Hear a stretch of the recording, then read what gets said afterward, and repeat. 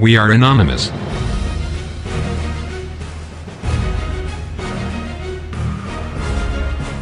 We are Legion.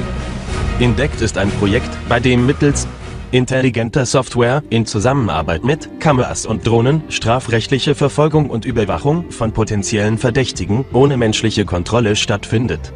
Die Software, welche dabei zum Einsatz kommt, ist in der Lage, Menschen, die sich nach ihrer Einschätzung auffällig verhalten, zu identifizieren und sämtliche Daten, die das Internet über sie preisgibt, zum Beispiel auf Facebook oder Twitter, aufzurufen und ein Profil von ihnen zu erstellen, in das auch Freunde und Bekannte aufgenommen werden können. Sieht eine Überwachungskamera Sie also hektisch am Auto nach dem Schlüssel in Ihrer Tasche suchen, sind Sie ein Verdächtiger, für den ein Gefahrenlevel erstellt wird. Hält die Software Sie für gefährlich, kann ein Bewegungsbild von Ihnen erstellt, sowie eine Drohne zwecks Überwachung eingesetzt werden. Dies ist nicht nur die Datenerfassung, die die Privatsphäre zerstört, sondern eine Einschränkung der freien Entfaltung Ihrer Persönlichkeit. Artikel 2 des Grundgesetzes besagt, jeder hat das Recht auf die freie Entfaltung seiner Persönlichkeit, soweit er nicht die Rechte anderer verletzt und nicht gegen die verfassungsmäßige Ordnung oder das Sittengesetz verstößt. Diese totalitäre Überwachung ist ein erheblicher Eingriff in ihre Freiheit und schränkt sie ein.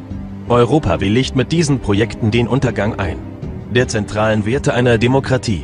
Dies dient nicht nur der Sicherheitspolitik, sondern die wahren Werte, mit der sich Politiker der Europäischen Union befassen, Profitgier und der Macht außerhalb und innerhalb seiner Grenzen.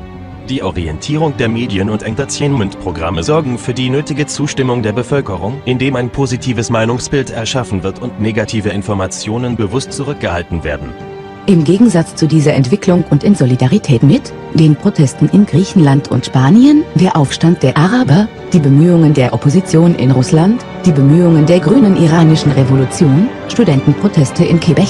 Kämpft für eure Rechte wie einst eure Väter.